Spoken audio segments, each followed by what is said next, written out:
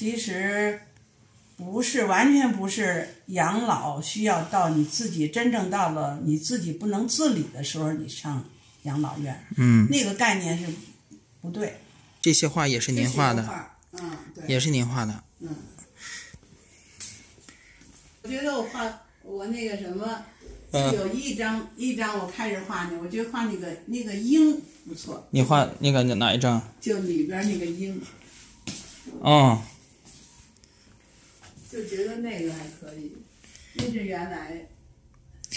是这个鹰的感觉，这个眼神挺好，有点犀利。我看着您这个房间布置的也挺舒服的。我在想，我岁数大的时候也，假如能有条件，然后你老看着这些老人生活状态，或者吸取点什么小经验，然后到你们那边比我们现在可能更好，也许不如，咱不知道那以后的事儿。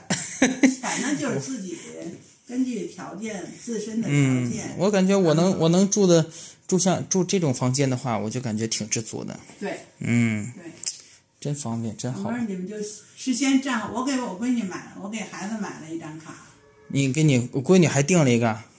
对，不是没有这种房子。我知道，您闺女今年多大岁数？我属鸡的52啊。52。吧。你闺女不一定能住啊。她能住啊，她可喜欢这儿了，她年年都来，这不是前一个月刚走。她要不是疫情，但是她现在住不了，因为她也有孩子。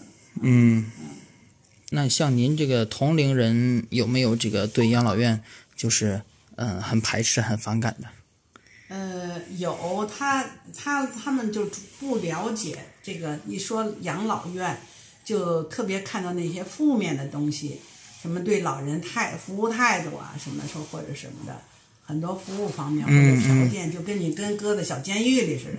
他们有的就看到的、听到的是那些个。真正接触我们比较这个，其实我们是居家养老。你看我们的条件有厨房有什么都有。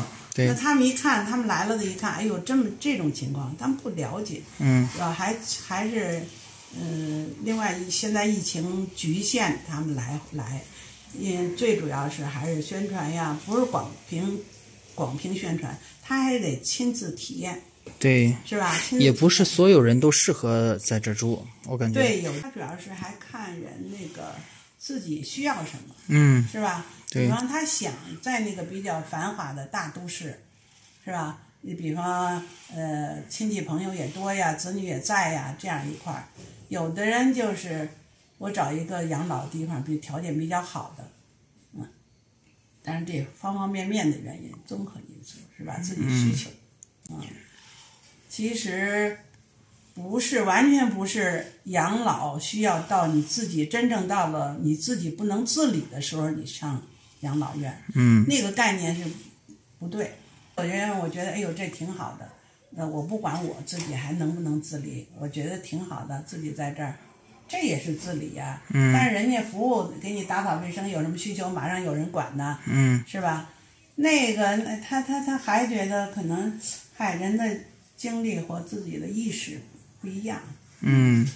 反正我是觉得你不能等着自己不行了你再去老年公寓、养老院。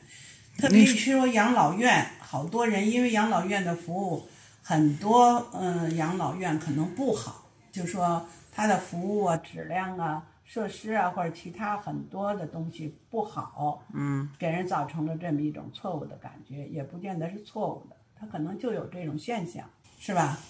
你觉得我需要去自己那个找像我这样的，我本身我不来这儿也可以，是吧？我也可以，我自己在银滩呢，自己能做能买能走动，但是我一到这儿我就觉得还是这儿比自己一个人在家里要好。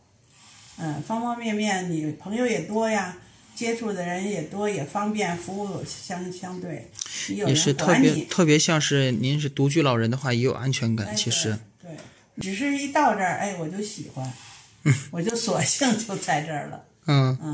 那就你得选择一个最适合你的，你就别考虑那个了，什么房子空着了，什么这个那都考虑。那您这索性索性了4年。